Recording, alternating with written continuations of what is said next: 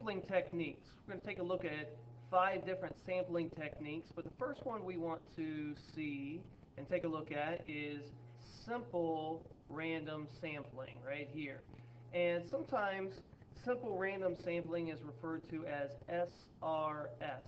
You might read that in a book, you may read that, you may hear me talk about it in class, but it's pretty basic because what you have is the S, the R, and the S, simple random sampling, okay? Well, let's say this is my population. I've got 30 people in my population. Maybe they're 30 students. They could possibly be 30 dog walkers. They could be 30 voters, 30 senior citizens. It doesn't really make a difference, but there's my population. And out of my population, I want to get a sample of 10.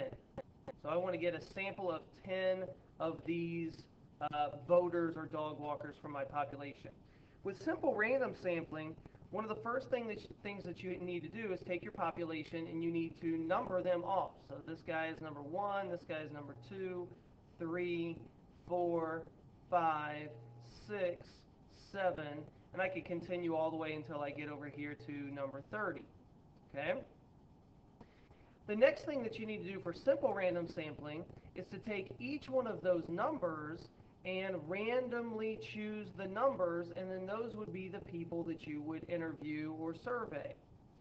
There's some different ways that you could do that. Very basically, you could just put the numbers 1 through 30 in a hat and then draw numbers out of the hat. And the first 10 numbers that you draw would be the 10 people that you are going to survey. Or you could use technology. There is a function on your graphing calculators that we'll talk about in class a little bit more that can randomly generate numbers between 1 and 30, or you could randomly generate numbers on the calculator between 1 and 100. That's what for those of you that know what the 43-cent pop game is, that's how I choose the number to determine whether you win the pop for free or you have to pay for it. So you could use technology to randomly generate numbers. And let's say that the numbers, when I randomly generate them, the numbers that come up are the numbers 5. It's the first one that comes up. And then the next number that comes up is 30. So that one is right here. The next number that comes up is 19. So let's see, 7, 8, 9, 10. This one's 20, so right here is 19. The next number that comes up is 10. And then the next number that comes up is 5 again. Oh, what do I do if I get 5 a second time? Well, I just skip over it. I just ignore it as if it wasn't even there. I don't count number 5 twice, or I should say I don't interview or survey number 5 twice. That would be pointless. So I skip over number 5. And then the next numbers that come up are 1, 11. The next number that comes up is 25.